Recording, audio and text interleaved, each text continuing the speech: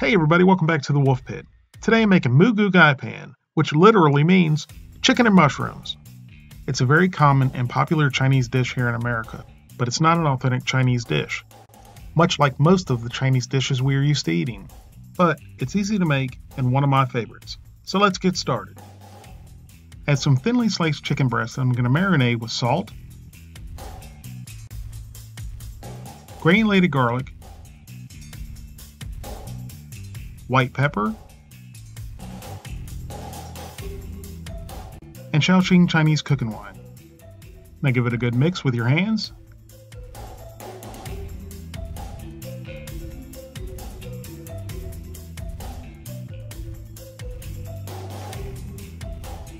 Then mix in a little cornstarch.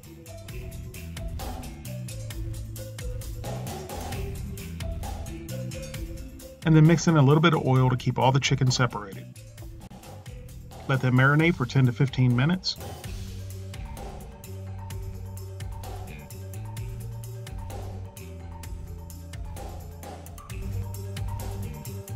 Now I'm going to add oil to my wok over medium-high heat.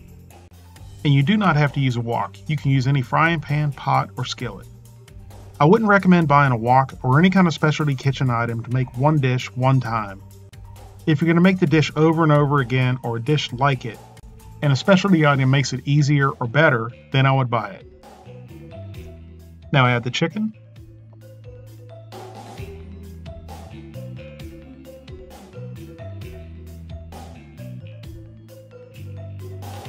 Spread it out into an even layer and let it sit there for 30 seconds, and this will prevent everything from sticking.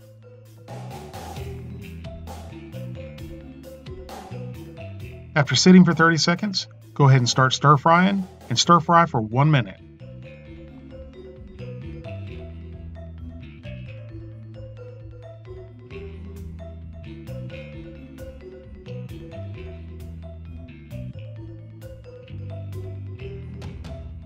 Then remove the chicken and set aside and leave the excess oil in the wok.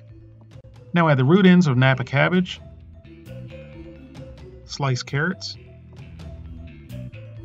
and you can barely see it, but I'm adding garlic from a tube, and green onion. Stir fry for 30 seconds or a little bit longer if you like your vegetables a little more tender.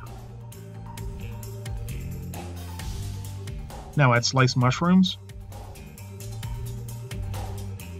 snow peas, white pepper,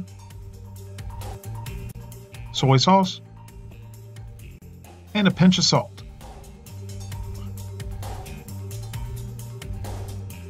Give it a quick 30-second stir fry.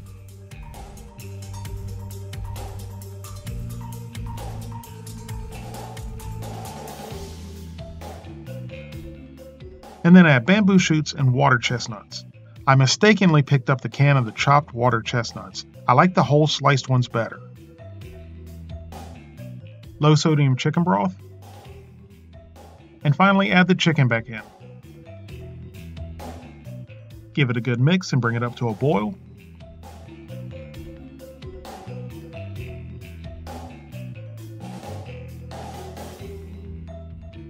Now mix in the tops of the Napa cabbage.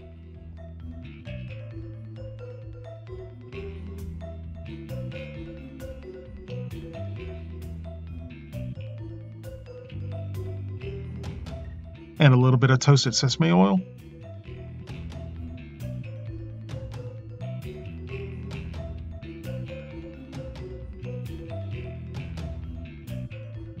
And finally, a little bit of cornstarch slurry to thicken everything up. As soon as you add the slurry, give it a mix and it'll thicken right up.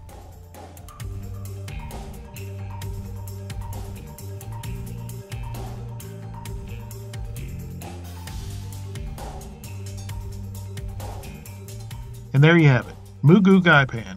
Better, cheaper, and healthier than in a Chinese restaurant. Like I said in the beginning of this video, Moo Goo Gai Pan literally means chicken and mushrooms.